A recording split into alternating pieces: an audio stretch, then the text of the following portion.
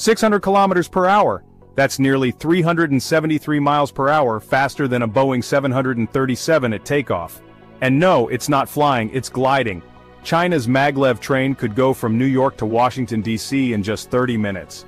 Meanwhile, in the US, most trains barely touch 80 miles per hour. Is China building the future of travel, while America's stuck in the past? Welcome to Tech Insight Daily, where I break down the world's biggest tech shifts in ways that matter to you. Today, I'm looking at a revolution on rails. China's Maglev train, a floating beast that runs at 600 km/h, isn't just making headlines. It's forcing a global rethink on the future of transport. While China's network expands at lightning speed, America's passenger trains still crawl on technology over a century old. So, what's holding the US back? And can it catch up before the gap becomes permanent? Let's get to the science behind the speed magnetic levitation equals no friction. Maglev trains float above the track using magnetic forces. No wheels, no rail drag, just ultra-fast, frictionless movement. Speed that crushes everything else. At 373 miles per hour, China's Maglev beats every train in the world, and even rivals short-haul flights in total trip time. Quiet, smooth, and low maintenance. No screeching, no bouncing. It's so smooth you can balance a coin on the window ledge mid-ride. Greener and more efficient. It uses 20–30% less energy than traditional high-speed rail. No direct emissions. Perfect for a carbon-conscious future. Here's the reality. Check, China. Shanghai Maglev, operational since 2004, reaches 267 miles per hour. 600 kilometers per h prototype, tested and ready. Future intercity Maglev lines in planning, Beijing to Shanghai in just 2.5 hours over 800 miles. United States. Most intercity trains average under 80 miles per hour. The fastest Amtrak route, just 150 mph, and even that's rare.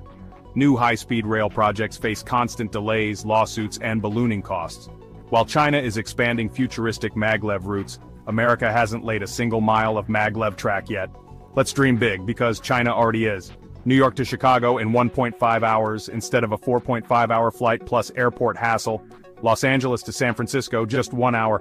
Boston to DC, 40 minutes. These aren't wild sci-fi ideas. The tech already exists, it's just not being used in America. Yet, other countries are dreaming too. Tokyo to Osaka, under 1 hour with Japan's superconducting Maglev in development. Delhi to Mumbai, potentially 90 minutes if India ever jumps into Maglev directly. Kolkata to Patna, maybe just an hour in the future. If China can do it, and Japan's close behind, why not the US? Maglev isn't just faster, it's smarter, cleaner, and future-proof. China is proving what's possible when infrastructure meets ambition. The US has the innovation, the engineering, and the talent. But does it have the will to build the future, or will it get overtaken on its own tracks? Should the US invest directly in Maglev tech instead of slow, conventional upgrades? Can you imagine riding a 600 kilometers per h train across America? Tell me in the comments. And don't forget, subscribe to Tech Insight Daily for more cutting-edge tech stories from around the globe. Hit that bell icon. This is the future, and it's already moving at 600 kilometers per h. Welcome to Tech Insight Daily. Your support means the world to us. Help us grow by sharing and subscribing. No need for Patreon or buying us a coffee. Stay connected, tech enthusiasts, in this ever-evolving world of technology.